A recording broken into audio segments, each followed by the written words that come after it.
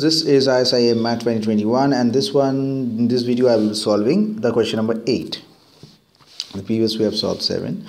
So A is a 4x4 matrix such that both A and adjoint of A are non-null matrix.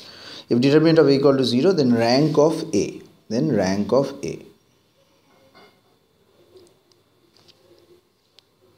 Okay, now one thing we need to know that so if we take adjugate adjugate of A, if we take it this, so this is nothing but equal to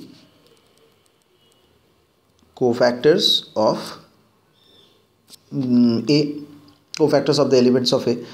Okay, now as determinant of A is given as 0, so the rank of A has to be less than or equal to 3.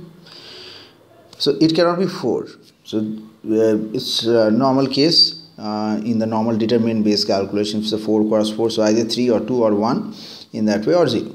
So now as adjoint of A is non-null,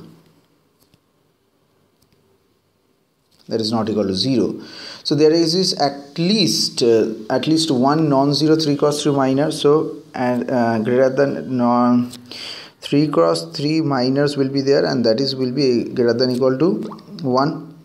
At least 1 will be there, and as a result of that, rank of A is greater than equal to 3, and here it cannot more than that.